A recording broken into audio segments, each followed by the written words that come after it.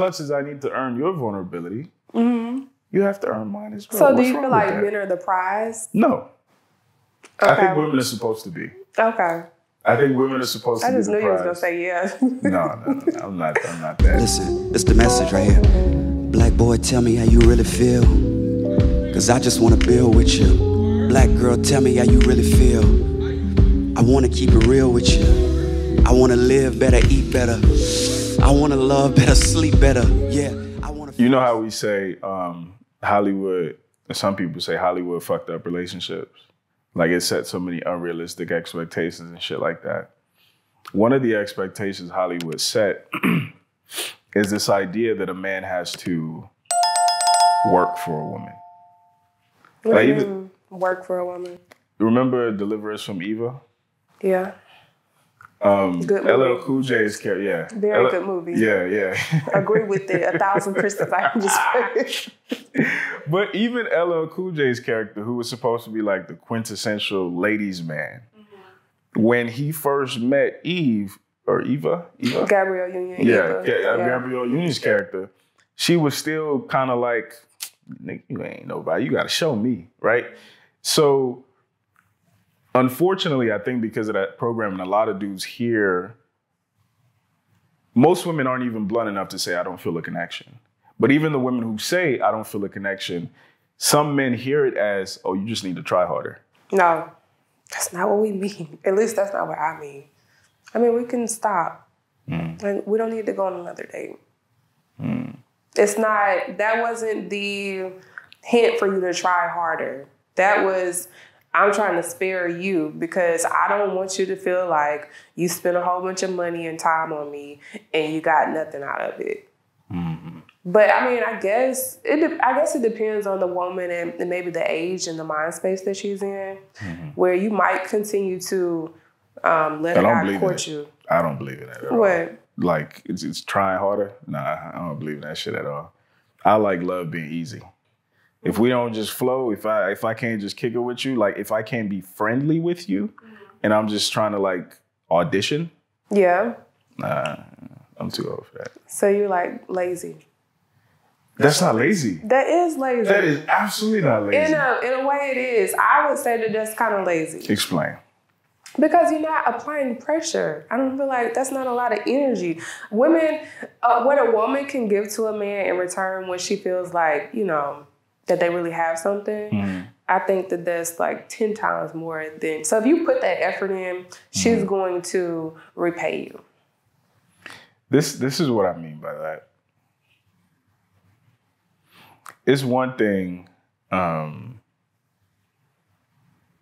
working hard when you've been drafted to play for a team, right? Versus literally being shit on by that team. I'm gonna work hard when I go to that next team so you can see everything you missed out on. So I'm not talking about that's petty. It's a little petty. Yeah. It's a little petty. Your smile means you appreciate that. But what I mean by that is it's one thing if like the pressure is reciprocated, right? Like in as much as I'm, you know, showing you that I want you, you're also showing me that you want me. But the one-sided pressure, no, I'm not a fan of that. Like, you got to keep me motivated with this pressure. But if I'm just literally trying to American Idol audition for you to like me. Oh, my gosh. Here we go with this audition word again. I don't like to audition. Tap dancing, audition. None of it. I don't like these words. None of it. I don't like these words. What would be a better word? What would be a better word? It's defensive. Like, this is the mindset that you men have. Like, y'all feel like Kevin Samuels really did a number on y'all. We'll talk about it. We'll talk about it. But no, like, y'all really feel like if you're vulnerable and put effort, genuine effort and energy into pursuing a woman, you're a simp, you're tap dancing, and you're auditioning. No, you just like a woman and you're pursuing her. That's it. It's that simple. It's not that simple. It is that simple. It's not that simple. And if she likes you, she's going to return that energy. And if she don't, she's going to tell you that she should tell you there's no connection. And you can move on. But y'all don't even want to be vulnerable enough to put yourself in a position where you're pursuing the woman like that. No, I believe men should pursue women. That's not what I'm saying. But not to the point of auditioning and tap dancing. It's auditioning and tap dancing when the energy is not reciprocated. That's it. If the energy is reciprocated, none of what I said matters. Okay. I'm talking about, the problem is, matter of fact, I was doing an interview with this married couple. And I asked the wife, I said, what was the thing that surprised you the most about men after being married for as long as you have? And she said, I didn't know men had feelings. And she broke it down and said, men in my family, men that I grew up with and things like that, the only feeling you saw them exhibit was anger. But you didn't know, oh, his feelings are hurt. You didn't know, oh, this, and that. And unfortunately, I think especially in our community, we don't think men have feelings. We think men should be strong and stoic and the whole nine. And I think that too. However, when you're seeing these stories of men being fucked over, when you're seeing these stories of men, and sometimes what's interesting is sometimes it's like a dude is traumatized because he was cheated on. And sometimes it's he was the one who was the side dude. And he's watching, he's like, this dirty bitch, but I was still hit. Yeah. You know what I'm saying? So men have gotten to the point now, and you talked about Kevin Samuels, where, and I think rightfully so, men think we are also valuable. I'm also valuable. I should also be wanted. I should also be desired. I shouldn't just have to let it come out. Now it's all coming out. Listen, we'll talk about it. I shouldn't have to put all my cards on the table. And as much as I need to earn your vulnerability, you have to earn mine as well. So do you feel like men are the prize? No. Okay. I think women are supposed to be. Okay. I think women are supposed to be the prize. I just knew you was going to say yeah. No. I'm not that. Yeah. I'm reasonable. Okay. Like, you look at history, a lot of wars were fought because of women. A lot of our motivation to do anything worth a damn is a woman, whether it's our mother, a woman that we're pursuing, whatever the case may be. So I think women are supposed to be the prize. However, men are supposed to be considered valuable as well. Because in our world now, a lot of the conversations, oh, I don't need a man, not even to have a kid. Yeah. So I think that's why the pushback is, oh, we're the prize. But I think what we're really trying to say is we're valuable. Y'all are going really far with that, though. Like, y'all are taking it to the extreme.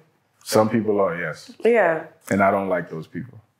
You don't? I do not. Okay. Yeah, I've beefed on YouTube a couple of times because of some of my stances. Mm-hmm. Like with, have you heard the term SYSBM? No. Yeah, SYSBM. Save Yourself, Black Man. Okay. It's a movement of a group of black men saying women in the United States are so bad that it's better for us to go elsewhere. Okay. I was beefing with them for a little while. They didn't like me because I was like, it's kind of cowardly, this, and that. But I also see where they're coming from. Like, I just try to be balanced in my analysis. What do you mean you see where they're coming from? Are we talking about American women in general or Black American women?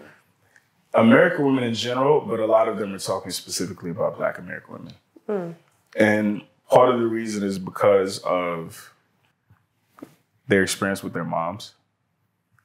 Some of it is because of their experiences trying to date, their experiences with girlfriends.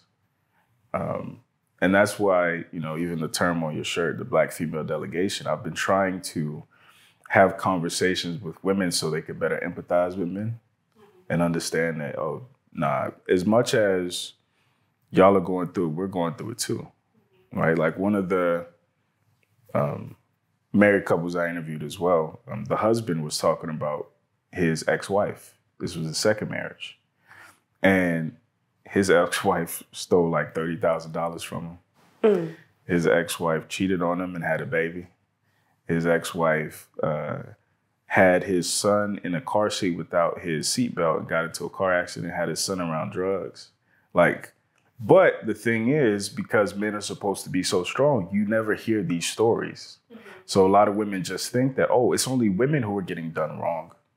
But it's a lot of dudes who've got done terribly wrong, but because of pride, because of nobody really wanting to hear their story, you never hear that. So most people don't even know how to empathize with men. Even we don't know how to empathize with ourselves. Yeah. You know, so that's why these conversations are so important to me. I feel like y'all should heal. And y'all have some trauma. And y'all We should both heal. do. Absolutely. Well, I mean, I think women are already more in tune with their emotions, though. Like, if I'm sad, I know I'm sad. I will cry. You said earlier you don't cry. So, like, that's why I say y'all need to heal. Y'all have trauma. We already know, like, when we're going through something. Here's what I'll say. Women are emotional exhibitionists. And this is what I mean by that. Displaying emotion and understanding emotion are two different things. Okay. A lot of women are good at displaying emotion. They're good at going from emotion to emotion. But as far as like acknowledging and identifying that emotion, some women are not good at it. So they'll cry and think they're crying about this, but it's really about that. But they haven't even thought about it. So really, they're just as bad as the person who won't cry. Because it's still misdirected. You know, men, on the other hand, a lot of times when we're showing anger, it's really just sadness. But we don't know how to emote it properly, so it comes out as anger. Or it's really just fear, right? So we're both mixing it up, but it just looks like women understand their emotions better. You really think we just don't understand our emotions? I've interviewed a lot of women. Yeah. And then the thing with therapy as well, some people, and I know one of my shirts says, you don't need love, you need therapy. Some people need intervention. Some people don't need therapy. Some people need it. Because what therapy is giving you tools on how to manage and mitigate some of your issues. Right. Which is helpful for some people, but it actually exacerbates the problem for other people. Like some people need medication. Some people need, what's it called? Different forms of therapy where it's like sound-based or whatever the case may be. So it's not just as, and that's why whenever I hear people say, oh, women are just so much further ahead than men, I think it looks that way. Well, I mean, they're talking about like the women-owned businesses and then like the women graduating. No, I'm talking about the emotional piece. Oh, okay. Yeah, I'm talking about the emotion. I think it looks that way because you'll see women in therapy and this, and that. Yeah. But some of those women are some of the most problematic. Some of the ones who are the most defensive. You can't talk to them. You know, so it's deeper than just doing the thing. It's also about doing the right thing.